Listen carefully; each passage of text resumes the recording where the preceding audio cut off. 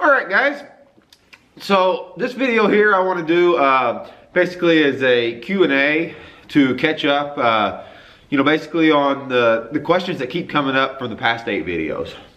So basically, some of you may or may have not noticed in the videos, there's actually quite a lapse, back in time. Today happens to be November the 7th. What you guys are seeing are about 2 months behind.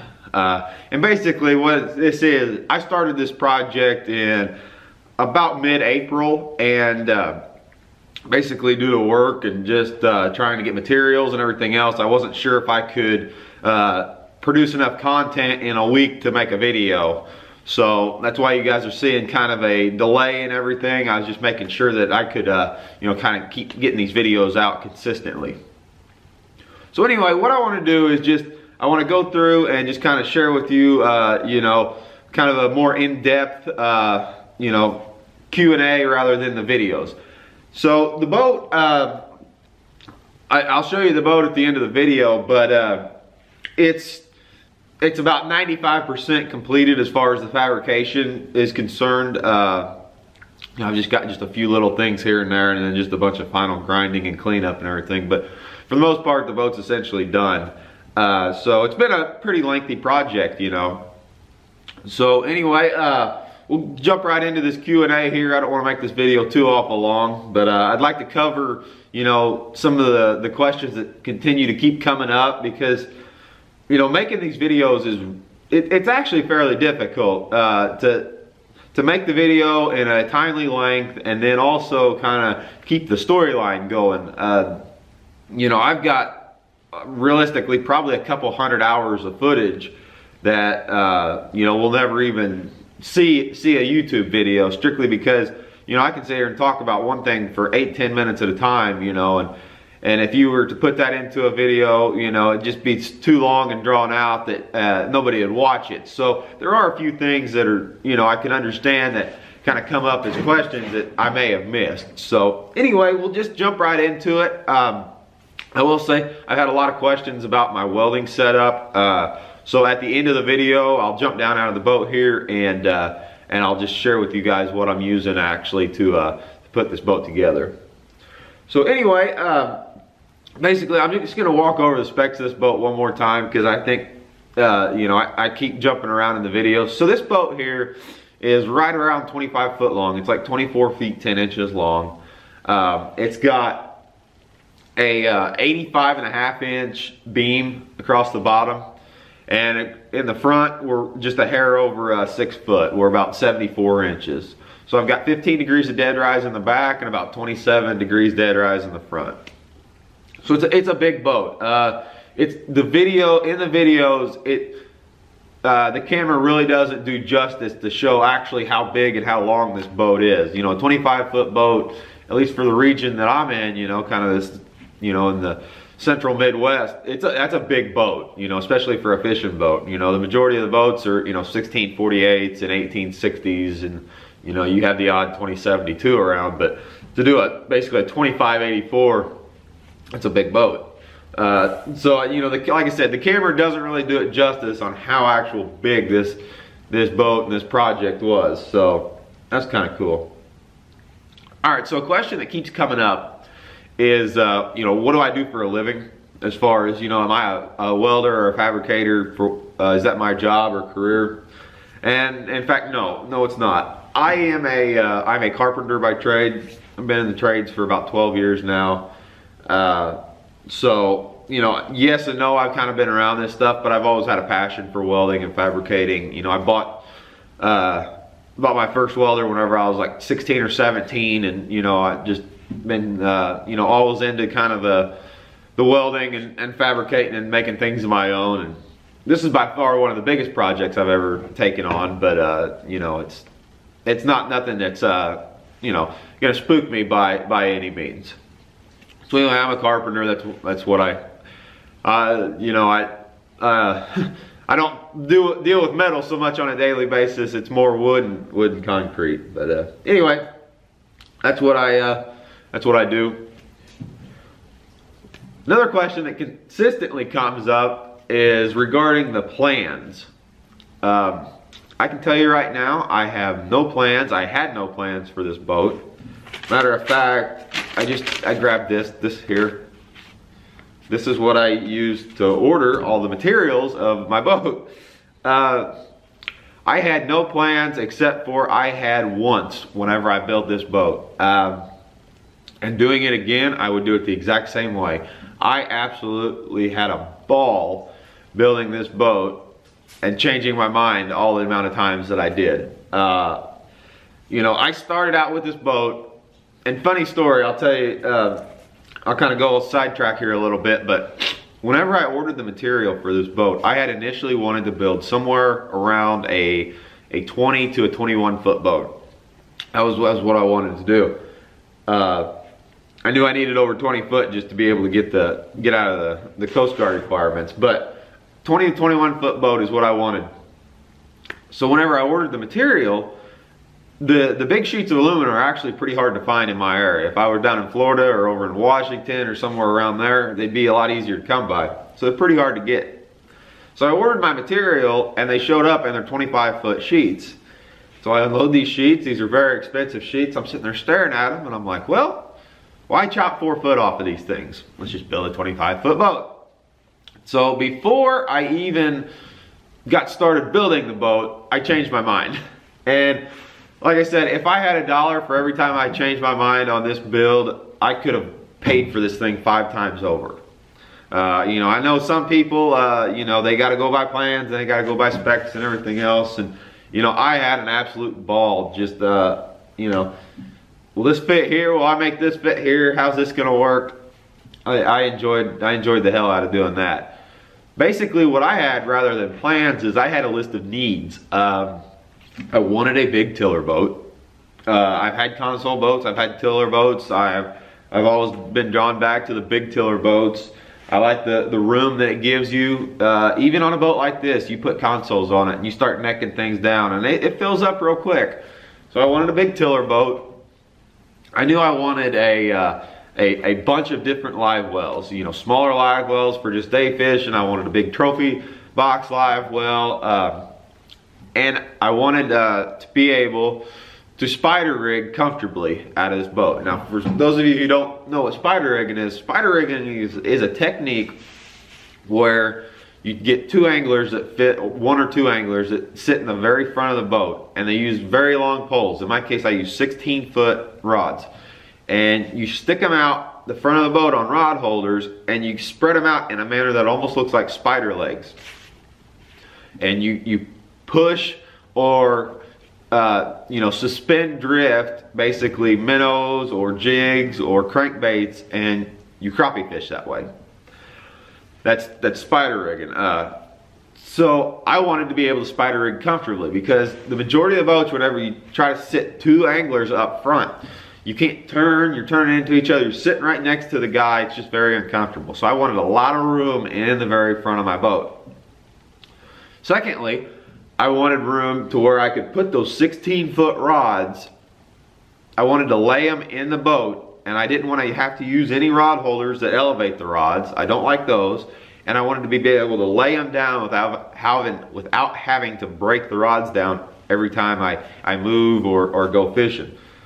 So, you know, there's just a couple of different things that honestly, that was honestly about it. I had a few set goals in my mind. So obviously with a 16 foot rod, you need a long enough boat to be able to do that. With the multitude of live wells and spider rigging, you know, I wanted a track system all the way through the boat. So where I do a lot of catfishing, so where I could either suspend drift or pull planer boards or anchor, or, you know, whatever. But I wanted a track system where I could move stuff around. I've never had a boat that's had a track system in it, so I wanted that. You know, I just wanted a few little bits and pieces here, and what this created was this pretty neat boat. So anyway, that's the plans. You know, like I said, I had no plans. I winged it, you know, as I went, and I really enjoyed that part of it. So anyway, a lot of people wanted to know the type of material that I used as far as the alloys and aluminums and things of that nature. So basically, the vast majority of the boats that you see, and by the way, guys, this boat is not a saltwater boat. It probably will never see an ocean in its life. So we got to kind of take that into consideration too. I understand a lot of people see how big this boat is and maybe don't understand that I live in the central part of the country. You know, I've never seen the ocean in my life, and this boat will probably never see the ocean. So it's a freshwater boat. So 95% of the boats that you see around here, you know, the freshwater style boats, are made out of a 5052 alloy aluminum. It's a very workable aluminum. It's all marine grade. That being said, it's fairly soft. You know, if you run up and hit a rock, or you run up on a stump or a log or something, there's a good chance that aluminum may dent. It's a softer aluminum. Then there's what you have, a 5086 alloy. So 5086 alloy is what a lot of your custom boat manufacturers around here make their duck boats out of. It's what a lot of the airboat manufacturers make their boats, their bottom of their hulls out of. 5086 aluminum is quite a bit harder. That being said, it's a lot more brittle too, and being that it's so hard, it doesn't work near as well as 5052 as far as bending it around and making curves and flares and things of that nature. So, you know, you kind of got the pros and cons of both. You can actually take a nail and you can scratch the 5052 aluminum, and then you can just have a piece of the 5086 right below it, scratch with the same pressure and same depth, and you will barely even glance onto that 5086. It's actually that much harder. So what I did was, I went kind of what I considered the best of both worlds. I put a 5086 bottom hull on this boat, and I put 5052 sides on this boat. You know, if you bounce up against the boat dock, it's not going to have so much rigidity that it's going to want to crack. But at the same time, you've got the good, strong bottom of the hull. You know, like I said, this is my personal preference. Some may have went the 5052 throughout the whole boat, and some may have went the 5086 throughout the whole boat. But that's what I used. As far as all the structural members, you know, the square tubing and all the other stuff, and the trailer as well, the vast majority of it all is 6061 material. So anyway, that's kind of what the materials used. Between this boat and trailer, I used just under 3,000 pounds of aluminum. So, you know, a pretty good amount of aluminum. My biggest problem with getting the aluminum is I built this entire boat and trailer with 2 orders of aluminum. You know, every time I made an order, it was at least a 4 to 5 week lead time on this stuff. And like I said, it was very difficult to actually find the material that I needed, especially the big long sheets of aluminum. They were very difficult to come by. So, you know, that in myself, I kind of took a little bit of pride in the fact that I built a 25-foot boat from basically plans that I drew up, or non-existing plans, however you want to call it. But I did it in 2 separate orders, so that was kind of cool. So another question that consistently comes up is regarding the longitudinal strakes that I put in the bottom of the boat. I put 2 by 4 inch rectangular tubing in the very hull of the boat as stiffeners. So a lot of people noticed whenever I in the video that they look like they're attached to the transom, and a lot of people had concerns regarding that. If water was ever to get into the bottom of the hull, that it would never be able to make it down to the drain plug, you know, because the longitudinal strakes, I have no gap in them. Well, as a matter of fact, what you guys didn't see in the video is I had thought of that myself, and the strakes actually are not tied into the transom at all. Whether that be right or wrong, whatever, but I actually left a gap of about 1 inch all the way through all the members for the idea that, you know, if you get water in the bottom of a boat, it's going to eventually find its way down to the center. Not only that, I did not weld these members in 100%, and, you know, if there's one thing I've learned about water, if it has the smallest little gap, it will eventually find its way down to the center. So I've got no problems there. Like I said, I left it 1 inch gap with the intentions of letting water flow. That being said, what you guys will see in future videos is that the top of the hull is actually welded 100% around, with the idea that I don't want a lot of water getting in the bottom of the hull. I would rather keep it up high due to mold issues that I've always had occur in other vessels. So anyway, that's the reasoning for the longitudinal strakes. They are not tied into the transom. That being said, I've got 28-inch sides. I've got a massive storage compartment and live well compartment that all tie the transom in to the floor and tie it directly down to the bottom of the boat. So I've got no issues with the structural integrity of the transom. That's that. Trailer axle positioning. That was another question that continually came up whenever you guys saw me laying out my trailer. So a couple different things. I've built a lot of trailers in my time. You know, as far as axle positioning goes, you can fight somebody to death on the right way or the wrong way of position. But one thing that you do have to take into consideration whenever you are talking about a boat trailer is that right here behind you, this is a 200 horse outboard motor. This is a 6-cylinder outboard motor. This motor weighs 700 pounds. Okay, now on your traditional trailer, if you think of a traditional utility trailer or something, the majority of your weight is going to occur right at the edge of the axles and forward, or directly over the axles and forward. Whereas in a boat trailer, if you think you have a 21-foot boat, let's just use this boat for example. It's just a 25-foot boat. So I have a 25-foot trailer, meaning that the end of the trailer matches the end of the boat. Except for, in this case, you always have an outboard hanging off the back. And in this case, this outboard weighs 700 pounds. It's hanging off almost 3.5 feet behind the boat. So realistically, you have to consider where the edge of the motor is, the back side of the motor, and you have to envision that as the end of your trailer. So if you place your axles, you know, 3 foot off the end of the trailer, and you add an additional 3 foot, you're 6 foot off the end of your trailer, realistically. Yes, I know the motor ties into the transom and your weight's distributed there, but at the same time, you've got all that weight hanging off the back of the boat. So you have to really take that into consideration. Not only that, like I said, this boat, there's comparable boats, you know, around here. Not quite this big, but you know, there's 25, 24-foot boats. I took a lot of measurements off of boats that I've had previously, boats that, you know, are comparable in size. And I just, you know, like I just said, I kind of figured in, this is a 700-pound motor. You figure 2 batteries and, you know, all your other equipment, you've got damn near 1,000 pounds hanging right off the last foot of the boat. You have to remember too, this is a tandem axle trailer. So realistically, your front axle would be your main axle, with your rear axle being acting more like a tag axle. So, you know, you've got to take that into consideration too. Like I said, I've had no problems with the placement of this boat. As the boat sits right now, being almost complete, I've got just over 100 pounds of tongue weight, which is right where I want to be. This boat is going to be pulled with a 3/4 ton truck everywhere it goes.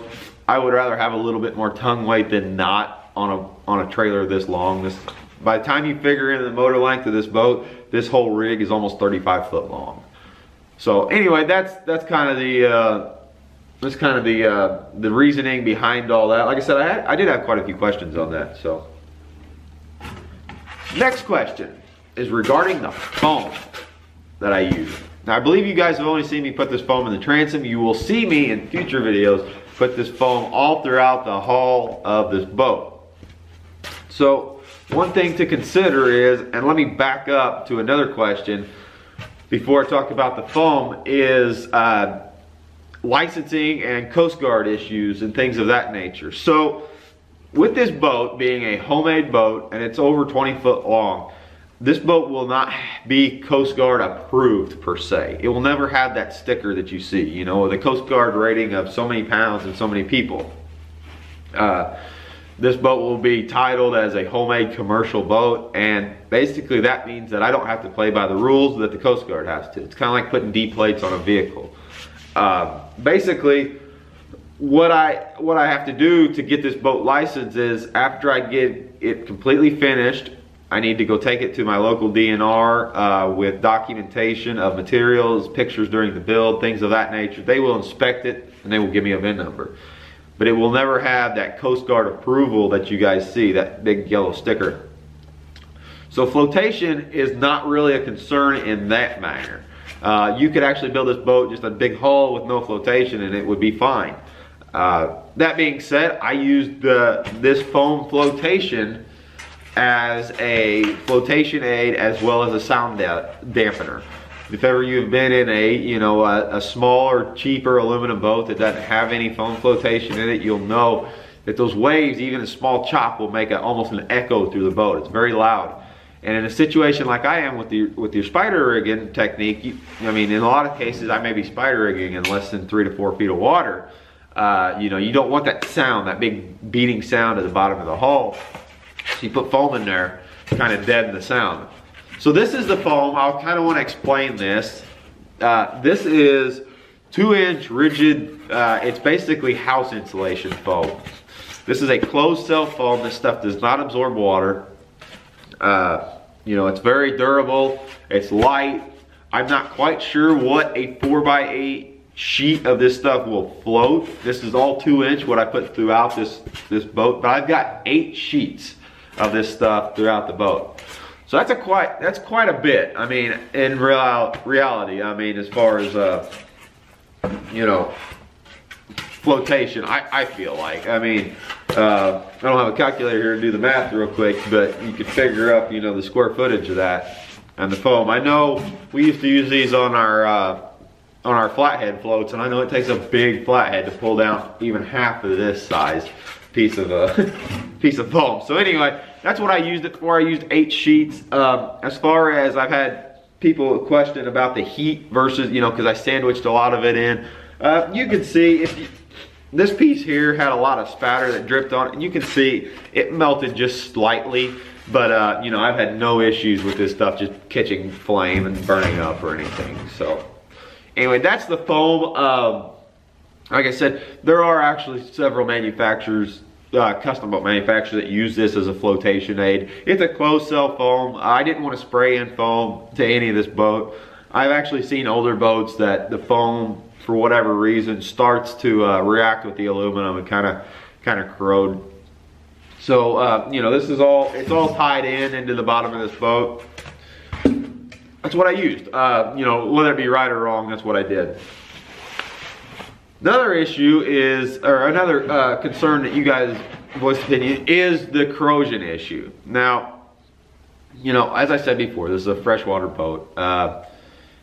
You can beat this horse to death with, eventually you're gonna have stainless that comes in contact with your aluminum. Eventually you're gonna have some sort of copper that comes in with your aluminum. Eventually you're going to have something corrosive that comes in contact with something else. It's just gonna happen. As far as, now I'm not putting a bunch of mild steel, laying it all, unpainted in this boat, but that being said, as far as the bunks go, yes, I used treated bunks on the aluminum. There's thousands and thousands of boats out there that are, doing the same thing, and they've been around for 30 plus years. Same as the motor. I mean, you can argue to death that the motor, versus the stainless bolts that hold the motor on going through the aluminum, that's a corrosion issue, and so, like I said, you can beat that horse to death on something like that, but I did try my best. This whole boat is all aluminum. There's not one piece of wood in here. Yes, I used some stainless in places, and my latches and other things, but you can't get away from that.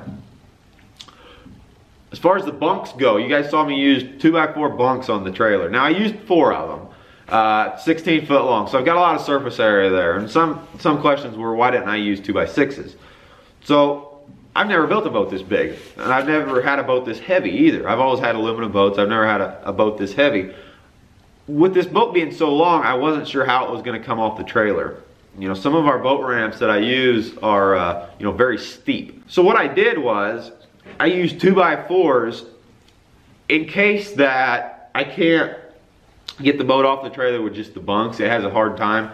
So I can additionally add rollers to this boat. And if I don't even add them on boat or on all 4 bunks, so I just put them on 2 and then build the bunks up, I could do that. I have that option. But the rollers that I would use actually slide over top of a 2x4. So I was just kind of building in a safety just in case. Like I said, I've had this boat on the water one time as a leak test, and that was like 5 months ago. So 4 months ago or whatever. So once I start using this boat consistently, I'll better understand, you know, how I want to go about, you know, using the bunks. And I can always change them if the boat comes off real nice and smooth and I end up liking the look of 2x6s. I've got the room actually, you know, on the supports that I could just tear the 2x4s off and put 2x6s on. So that was another question that, you know, came up. One final question here, and then we'll move over and I'll show you the welder. But regards the motor, so if you guys can see here, let me see if I can move the camera a little bit. So anyway, this is the motor that I ended up going with. You guys have heard me say I am not putting a kicker motor on this boat. I'm using this one big main motor. If ever I do want to use a kicker motor, I have basically built in a way that I can have a kicker motor here and use it. But so what I went with was, this is a Mercury Verado. It's a 6-cylinder, 200 horse supercharged motor. So, you know, a lot of questions about what kind of motor you actually put on this boat since you have a tiller. So Mercury has a system where they have basically a power steering tiller handle built into the motor. So this motor is actually controlled through an electric over hydraulic pump that actually works as a power steering system. So you're not, you know, having to horse this whole motor over by yourself, you know, just with sheer leverage. I went with this motor here. I had a hell of a time getting it. If I ever do something like this again, I will not go with a Mercury, just simply because of the customer service and the dealers that I had problems with. You know, this motor is actually, Mercury says that you cannot put this tiller handle on this motor. They say that the motor's too big. That being said, it's very, very common out west to do this, and I just had a time trying to get everything set up here. It was over 5 months. I had to argue with dealers and things like that. So, like I said, I'll do more on the motor once it all gets set up and I get the power steering, pumps, and everything hooked up. I'll share with you guys the motor. But anyway, it's a 200 horse supercharged tiller is what I ended up putting on this boat. I don't know quite what this motor is going to push this boat. It may be 35 mile an hour, it may be 52 mile an hour, but you know, either way, I'm not too concerned with that, you know, speed. If I can do 30 mile an hour, then I'm perfect in this boat. So anyway, that's the majority of the questions, guys. Like I said, I try not to keep this video too awful long, but that's what I've got here for you guys. So I've got the boat that's almost completed. I'll give you guys just a quick walkthrough real quick. That way you guys could maybe follow some of the things that I'm talking about better in the future videos. Like I said, we're about halfway, I believe, on the you know, on the build, and then we'll take you over and we'll show you, you know, about the welding setup I've got. So anyway, let me kind of do a quick walkthrough with you here. So anyway, we've got the back compartment here, which is the boat right there at the bucket where I'm sitting. That's going to be the rear seat pedestal, the driver's seat. So I've got a nice compartment built in right there. That's going to house this box of pumps. That's the pump for the hydraulic jack plate as well as the power steering. Got a storage compartment here. This is eventually going to get a plate built on, welded on top, and it's going to, I'm basically having an 18-inch wide splash rail, you know, which is kind of cool. That's all going to drain backwards. I've got an inch of fall from right here to right there. Moving over to here, we've got a rear 18-gallon live well, bait well with rounded corners. So I put 6-foot wings on this boat. They turned out real nice. I've got my command control center, whatever you want to call it, right there. That's going to be where all my gauges are housed, as well as my depth finder in the rear of the boat.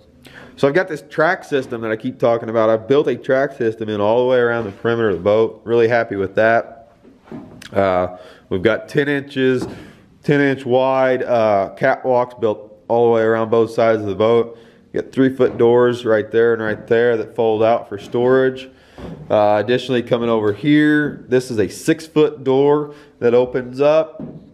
And there's 11 single rod tubes that go up into the front of the boat. I can actually fit a 14-foot rod in these rod lockers, and they're in this rod locker without breaking the rod down, so that's cool.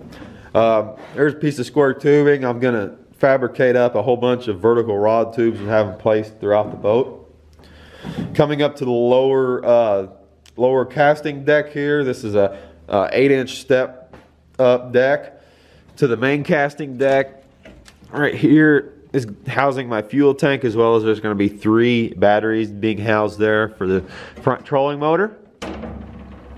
Moving up to the front deck here, this is the main front deck that I talked about. This thing really turned out good. I utilized all the space that I possibly could. There's 7 compartments in the front of this boat.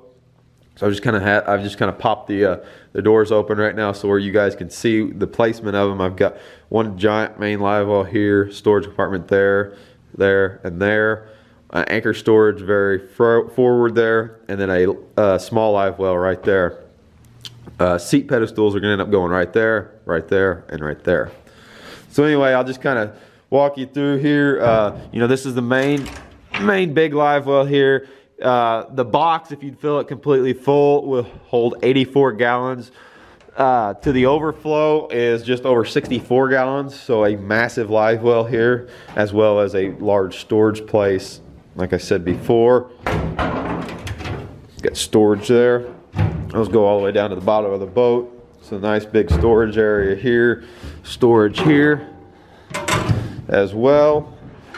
Let me see here. Let me pop this lid open here if I can. I don't have latches yet on this particular compartment, but we've got a big main storage box right there. That's all aluminum, built in, welded in tight, so where you can throw a big anchor there and not have to worry about it beating on the bottom of your boat. And then right here, folding backwards, here's where I can access it with my spider rigging lock rods. Is a 14-gallon live well, bait well, with rounded sides also. So anyway, like I said, that's the boat.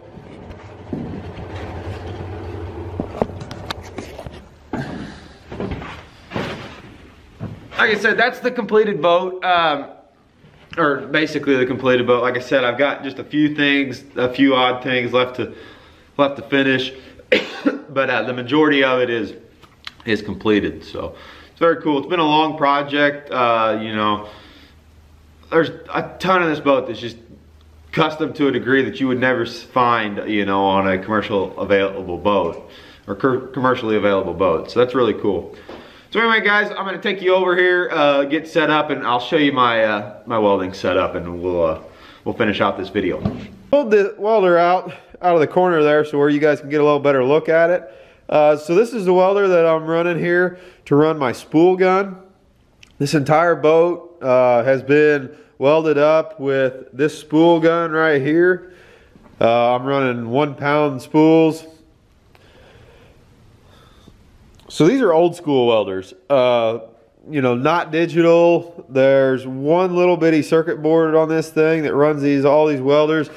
The transformer in this thing is giant. You know, these things are old school. They're heavy. They're built to last. So these are naturally all, you know, 220 big welders. This particular one right here is a Lincoln Ideal Arc DC 250. So this is the welder here. I run my MIG setup as well as my spool gun off of this setup here. So what I've got here is this is the main power unit, and then I've built this rolling carrier here for my wire feeder there for my MIG gun, as well as my control module you can see down there for my spool gun. I've got 50 foot of lead off the back of the welder so I can wheel this thing around anywhere I want, and I've got 25 feet of lead on the spool gun, so I can be a ways away from this power unit here and still get the job done. This is not a pulse MIG system. there is like 2 settings as far as being able to control. You've got a voltage, and that's about it. So you're welding this with a spool gun, you're welding this aluminum with DC voltage, whereas with a TIG unit, you know, to weld aluminum you need AC. These welders are everywhere. They last forever. You know, these are under $1,000. You can pick these suckers up, and like I said, I highly recommend them. The spool gun that I'm welding with here, this is the Lincoln. Let's see if it'll focus on that. This is the Lincoln Magnum SG spool gun. This is more of your industrial kind of application spool gun. This isn't the little cheap $200 ones you see at the store. You know, welding this 3/16 aluminum, there was a lot of times I had this sucker cranked up to 24 volts, and I don't believe that. I think you'd burn up them cheap little spool guns. I just think they'd melt right in your hand. So anyway, I've been very happy with the setup. I've been running it for, like I said, a long time. Done a lot of projects with it. So anyway, it's nothing fancy at all. You know, it's old school analog stuff, and it works. Like I said, the spool gun, you know, the spool gun and the control module cost about 3 times as what I paid for the power source, the welder. But you know, you got to have it. The spool gun, I like the spool gun. If I had to critique it, the grip on this spool gun, you can see that compared to my hand, it's pretty beefy, and if you're doing a lot of welding with this thing, your hand will get fatigued after a bit just from the awkward grip. But other than that, it's held up real well. The drive rollers in the sucker have worked real well. I've ran, I think right now between the trailer and the boat, I'm at, I think 68 or 69 spools of aluminum through this thing, and I've had 1 bad spool out of that, and I'm not even sure that was the gun's fault. I think that was the way the spool was wrapped. So, you know, very good unit here. So we'll come over here. This is my other unit here. This is the unit that I TIG with. This is basically the same unit. It's an Ideal Arc TIG 250. This is a high frequency AC machine, so where I can TIG with I can TIG aluminum. It's got the high frequency setting on it, so it does a real nice job of welding too.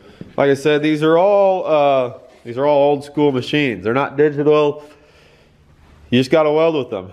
Like I said before in the other videos, you're not going to get that row of nickels every time with these, just because of the constant voltage. You know, it doesn't pulse. That being said, I've built a boat and it's watertight. You know, so it doesn't take you know, it doesn't take a $10,000 machine to do this kind of stuff. So anyway, like I said, doing this kind of stuff, I've had a lot of people ask about the welders. I would definitely not use, you know, anything less than this size of a welder. This welder here, it's 65 volts max, and it's a 50% duty cycle at 30 volts. So that duty cycle is super, super important whenever it comes to welders like this. And I've been burning a long time with this, and I've never hit the duty cycle. You know, as well as where I am out here, you know, I have to have all single phase equipment, so you know, no 3-phase for me. So anyway, like I said, I hope that clears up a few things on the welder setup. I'm running nothing fancy. Simple spool gun, old school welder, and you know, it gets the job done. So that's my welding setup, guys. Like I said, it's nothing fancy. I've had that welder. I think I bought it whenever I was 18. I've had it for quite some years now, going on 10 years now. So, you know, those are the style of welders that, you know, are still available out there for very little money. You know, that whole setup, you know, the power unit anyway, you know, you're looking at less than $1,000 for those. You know, you can buy them all day long. And no, you're not going to get the basically the settings and you know, fancy performance, that you will, of like a Pulse MIG gun or a you know, your $10,000 basically, you know, digital units. But what you got is you've got the heavy duty cycles and you've got the simplicity of it. There's one circuit board in both those welders. It's about that big by about that big, and that's all that controls it. You know, it's old school, it's analog, and it works. The sucker fires up and it runs, and like I said, it's got that heavy duty cycle, you know, that you need for whenever you're really burning a lot of metal quickly. So yes, there are some cheaper welders out there that have all the fancy settings, but you know, like I said before, you really need to look at those duty cycles, because you can have all the settings in the world, and if you can't weld for more than a minute at a time, you know, you're gonna be a long time doing something. So anyway, not saying that those are the best in the world by any means, not at all. Like I said, if I had my preference, I would own one of those $10,000 machines, you know, no questions asked. But you know, for what I've done with this boat here, I'm completely happy, and all my other welding projects, you know, I've been using those two welders for a long time now. And you guys can see what you can create with a smaller, or you know, with a welder like that. It doesn't have to be anything fancy.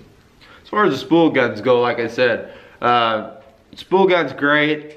You just have to kind of plan out, you know, in the tight places, because it is such a awkward gun compared to your regular like MIG style torch. So anyway, that's my welding setup. Like I said, I didn't want to harp on it too much because it's nothing fancy, you know, but I have had a lot of questions about that and what my setup is. If there's still a bunch of questions and concerns about that as far as settings and everything else, I will do another video just on that. But you know, like I said, guys, I just wanted to do this video. I tried to keep it as short as I possibly could, but I wanted to cover you know, some of the questions that continually come up. So anyway, guys, I hope you enjoyed this video. I hope you found it interesting. Hopefully it answered, you know, some of the questions or concerns that you had going into it. Like I said before, one of the biggest things is the plans and the structural integrity of this boat and everything. And you have to remember, this boat is made out of 3/16 material. It's a beast. So anyway, guys, I hope you enjoyed. Till next video, we'll see you guys.